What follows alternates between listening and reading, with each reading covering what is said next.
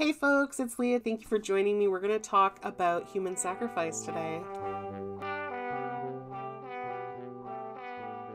There is so much to talk about the history of soap, but I'm going to sort of talk about the origin and just very general ideas around soap and where it comes from and how it's helped us as humans. Also, what led to its discovery, as in like what are the basic chemical elements of soap. So if you are familiar with the pH scale, you have a scale that starts with 1 and goes to 14, and then right in the middle you have 7.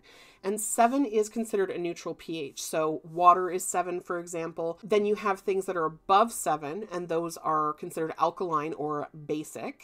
Salt. Lye is actually technically a salt. And below 7, things are acidic. Lemon juice, vinegar, sugar. A lot of the foods that we can are extremely acidic, and that's because bacteria doesn't like the acidic environment, so it keeps us safe. So how we figured out to make soap is that you can take something that is alkaline and you can add it to an oil and it will create a soap. That's sort of what we've been doing since maybe not the beginning of time, but the beginning of complex civilization, let's say. As far back as Babylon, we have recipes like basically etched into history that say like, you know, combine this much oil with like this much wood ash. What's called pot ash. It's called that because the pot is short for potassium. Pot ash has been used for a really long time to make soap because it's so simple. You just have to burn some wood and the wood ashes soaked in water will give you potash. There's this whole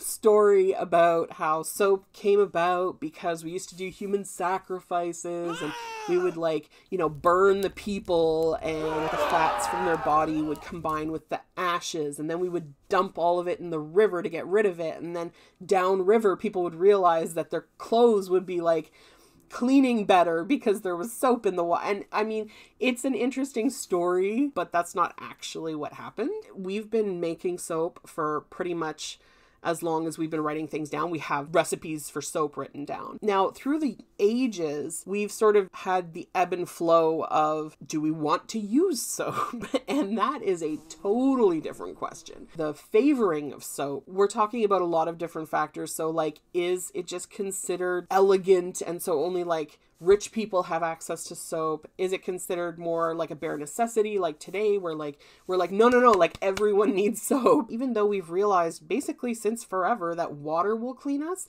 not everyone has a lot of access to water. Egypt has had soap for a really long time. You know, the ancient Egyptians used soap, but they also didn't have a ton of water. You know, if you weren't right on the Nile, there wasn't just billions of lakes everywhere you could just jump in and get clean. There is a certain amount of needing to rely on soap to get clean in some places more than in others. And I think it's really cool that when we think about soap, we tend to think about basic hygiene now. And I think that's important. And I think that's really helped. We have a lot of times throughout history where like either soap would just fall out of favor or people would just not have access to soap. Poor people during the plague would just like, they'd be living in slums. They'd be all over each other. You know, there'd be a bunch of people crammed into a tiny space. They'd be living in their own filth because of course plumbing and like sewage treatment and stuff wasn't really a thing then, and they'd just be getting sick and they'd be dying. So it's like, oh, that's no good. So it's nice now that we really consider soap to be like a bare necessity that, you know, everyone should have access to, and this is a really important part of staying safe, staying clean, staying around other people in any capacity and being able to not get sick or make other people sick all the time. But among soap makers, we still consider some of the best soaps to be original soaps. So the Aleppo soap, which is just thousands of years old, derived from primarily olive oil, simple, classic soap, and olive oil is considered the gentlest oil for soap making. It's really nourishing and conditioning for the skin. That's been made for thousands of years, and I think it's really nice to see that we're sort of honoring these traditions and not barging in and being like, we know more now, let's like change everything. It's like, no, like they knew a lot then too. I think that's pretty cool, you know. I think there's a lot to be said for the ways in which soap lets us live together. I think it's not a coincidence that for as long as we've been living in civilizations, in like big communities. We've been making soap. When the pandemic first hit, there was this video that Alton put out around proper hand washing technique. He said something that I thought was really interesting. He called soap the yardstick of civilization. And I think that's actually really astute. I think it's a really good observation. You know, soap is something that makes us able to be around each other without getting each other sick, without driving each other off because we smell so bad.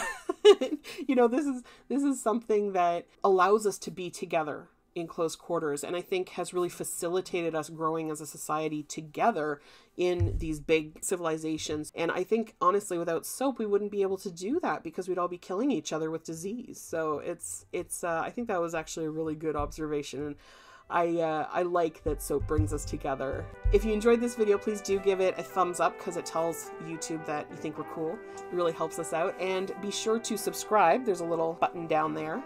And also there's these other videos that I've linked, so check them out too for more info on soap and watching us make soap and so on. And we'll see you in the next one. Well, that was involuntary.